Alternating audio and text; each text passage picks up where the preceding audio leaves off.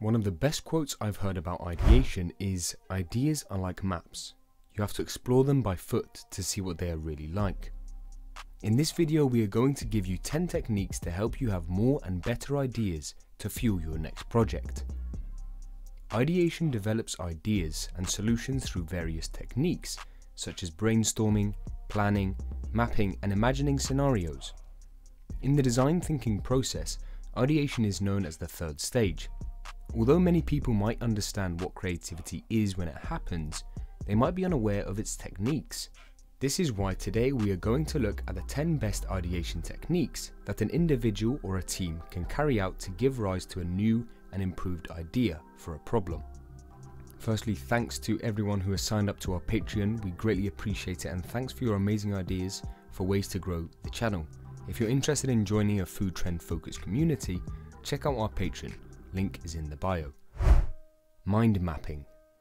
Starting, we have a mind map, a diagrammatic tool designed to help you record and bind together ideas that help you recall and link concepts faster. It is called a mind map because it is laid out to help you remember how one idea is connected to another and how combined ideas give rise to something even better. Several mind map templates can be used to make designing one easier.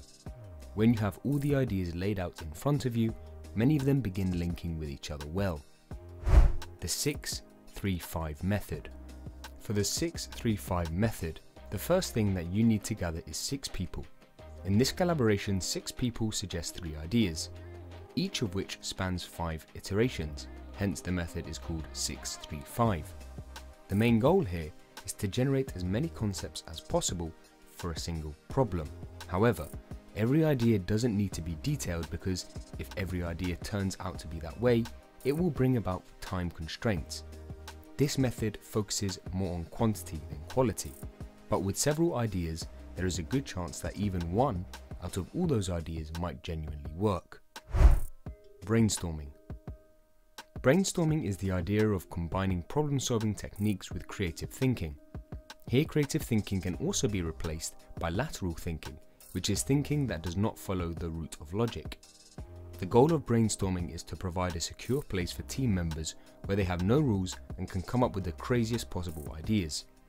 There is no limit to a person's imagination in brainstorming, which is why it is one of the most loved methods among individuals.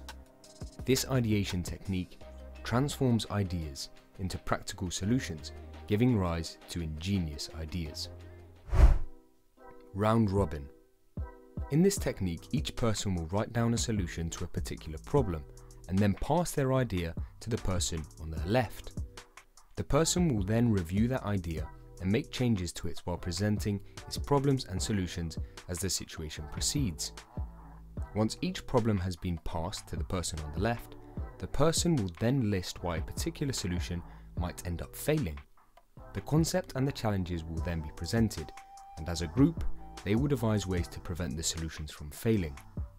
The goal here is to use thinking capacity of each team member and bring about improvements in their thought process by sharing ideas. It brings out feedback on something that's already been worked on, as well as fresher perspectives. Storyboarding. Storyboarding is the ideation technique that helps you create a narrative with which you get to solve an issue, hence why it has the word story in it.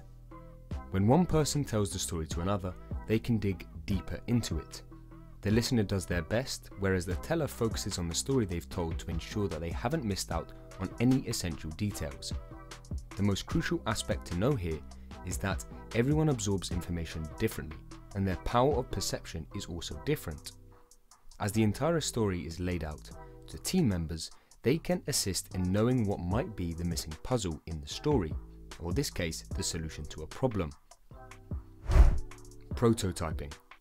A prototype can be known as a placebo solution because whenever we hear the word prototype, it is the unfinished solution to a problem. Prototypes help keep things visible, which is probably their most important benefit. When your team can see a raw solution that you offer, they will assist you in polishing that solution. This way, your solution will get the support it needs while getting much needed constructive feedback that can always be helpful. Your prototype depends on you. It could be straightforward or detailed, but as long as you have a rough idea of what you'll be working with, you will ultimately work towards the final solution. Crazy Eights. Crazy Eights is an ideation technique that is loved by many.